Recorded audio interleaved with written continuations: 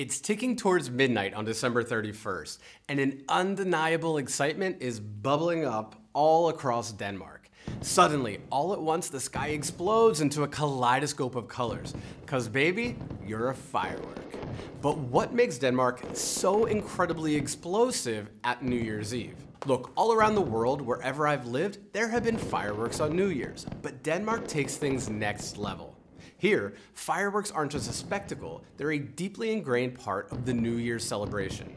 But this is no ordinary love of pyrotechnics. In Denmark, people are expected to spend over 5 million Danish kroner on fireworks this year.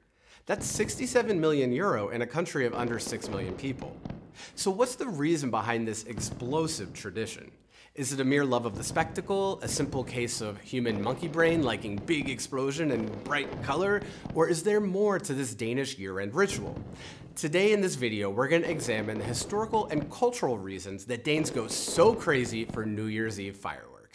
The fascination and regulation of fireworks in Denmark have deep historical roots. The story begins as far back as the 17th century, where one of the earliest documented instances of New Year's fireworks in Denmark was recorded in the year 1668. A tailor named Christian Simonsen was punished for firing a gun in accordance with tradition to celebrate the new year.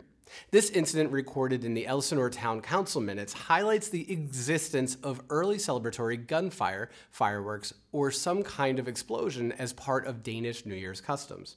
As a side note, one not-so-fun fact is that Simonsen was actually tortured for this act. As quoted, it says, "As a punishment for firing his gun, Simonsen was placed on a so-called wooden horse. This is a torture device that is extremely uncomfortable to sit on because the horse's back has a sharp point that the victim is forced to sit on.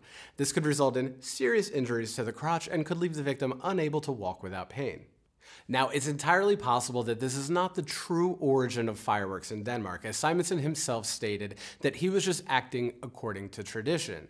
But whether or not this was a wider national tradition or just a small local tradition has been lost to history. But we'll fast forward now to the modern era. Fireworks have evolved from simple gunshots, which admittedly would probably be even worse in the modern age, to a sophisticated display of light, color, and noise. However, with their evolution came the need for regulation. Denmark, like many European nations, has faced the challenge of balancing the public's love for fireworks with safety and environmental concerns. These came to a head on a cold winter's day in 2004. November 3rd of 2004 began like any other day in Seest, a peaceful suburb of Copenhagen, Denmark. But it was a day that would leave an indelible mark on the town and significantly influence Denmark's approach to fireworks safety. The main importer of fireworks in Denmark was at the center of this tragic event. Storing 284 net tons of fireworks, the company was operating within the legal limit of 300 tons. Little did anyone know, though, that disaster was looming. The catastrophe began with a seemingly small mistake. 2 employees accidentally dropped a box of fireworks inside this container. The minor accident set off a chain reaction that would lead to a disaster. A fire ignited that spread uncontrollably whilst emergency services rushed to the scene, thinking it was a simple container fire. But they were soon overwhelmed by the intensity of the blaze. With no option left, they had to retreat as the situation escalated. The explosion that followed was devastating. One firefighter tragically lost his life, and numerous others from the rescue team and local residents were injured. The explosion damaged over 2,000 buildings, rendering many uninhabitable, and the total cost of the damages inflicted was estimated at around 100 million euro. The Seest disaster was a wake-up call for Denmark. It highlighted in the clearest way possible the potential dangers of fireworks and the need for more stringent safety measures. In response to the disaster, Denmark aligned with the wider directives of the European Union and implemented stricter controls over the sale and the use of fireworks. The EU's Pyrotechnic Articles Directive was initiated in 2007 and was reinforced in 2013. It played a crucial role in reshaping fireworks regulation. The directive introduced a classification system for fireworks, dividing them into several categories based on their potential hazard and the level of expertise required to handle them. The most potent category, F4, was restricted exclusively to professionals. This meant that only trained and licensed individuals could handle the most powerful and potentially dangerous fireworks. Denmark adopted these EU guidelines into national law, and Denmark took these laws further than most other EU states. Now, the only period in which fireworks can be legally purchased in Denmark is between the 15th of December and the 31st of December each year, and the public are only allowed to use these fireworks between the 27th of December and the 31st of December each year. And even then, the higher category F3 and F4 fireworks are completely restricted from sale to the general public. So, could this be the reason for Denmark's ferocious firework furor? Is it just a case of people wanting what they can't have? Well, contrary to what you might think based on how the sky lights up like an 80s East German disco between Christmas and New Year's, recent polls have shown that public opinion is actually against expanding the availability of fireworks. Only 12.6% of members of the public that were polled supported expanding the current legal firework usage window, and a slim majority, 50.8% of Danes that were polled, think that the private firework usage should be restricted to just 2 days per year, on New Year's Eve and New Year's Day. This initiative is currently moving through Parliament and could be in place by next year at New Year's. But why, you might ask, did Danes have such a burning love affair with fireworks in the first place? Well, let's light the fuse on this mystery. Consider a typical Danish winter. It's so dark that you might wonder if the sun is on permanent sabbatical. But what a better way to light up the night with a sky full of fireworks. Plus, let's not forget the social aspect. Danes, as you may know, love hygge, or gathering together in what we consider coziness. Danes will find any excuse for this kind of get-together, and what's cozier than standing outside in freezing temperatures and watching things explode in the sky? I can't think of anything. Compared to their European neighbors who might prefer a more quiet toast indoors, Danes like to go all out. But some would say that maybe they've taken it a little too far. Firework-related injuries have increased 12% in the past year, from 174 to 195, of which 25% of those injured were children under the age of 15. Now, these numbers are greatly reduced from the days before the Seest disaster, but the increasing rates could point towards why the general public sentiment in Denmark is the way that it is regarding fireworks.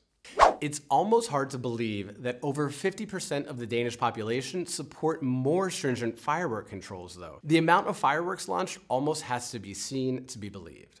But I guess big, colorful sky explosions are one situation where the vocal minority can be really vocal due to the nature of fireworks being, quite loud.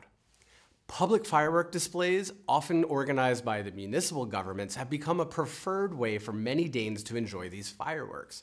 These professionally managed events are carefully planned to ensure safety. They involve coordinated efforts from various authorities, including emergency services, to create a maximum amount of safety for the spectators. The fireworks used in these displays are handled by licensed professionals, and they adhere to very strict safety protocols. More importantly, for the general public who are spectating, these displays are licensed to use the more dangerous but much more spectacular F3 and F4 class of fireworks. In Copenhagen, for example, there's a display at Tivoli Gardens each year on New Year's. It marks the end of Tivoli's season and is a bit of a centerpiece of Copenhagen's New Year's celebrations. These shows are famed for their artistic choreography of light and color, and it makes sense. It draws thousands of spectators who all gather to witness the spectacle. For them, the importance of Tivoli's fireworks transcends the visual. It's a magical start to the year, and it binds together the past with the present and ignites aspirations for the future. Alongside regulation, there's been a drive towards public education about firework safety. Campaigns and initiatives aim to inform and educate the general public, especially young people, about the safe handling and usage of fireworks. This approach seeks to foster a culture of responsibility and caution, reducing the likelihood of accidents and injuries in the future. And the increase in popularity of silent fireworks in Denmark in recent years may be a sign of this change actually happening. As Denmark continues to cherish its firework traditions, the balance between celebration and safety remains a priority. While the future of fireworks for the general public may currently lie in the balance, the night sky will still light up with the dazzle of fireworks, but now with an added layer of caution and care. It's a testament to the evolving relationship between a nation and its beloved pyrotechnic displays, a relationship that's as dynamic as it is bright.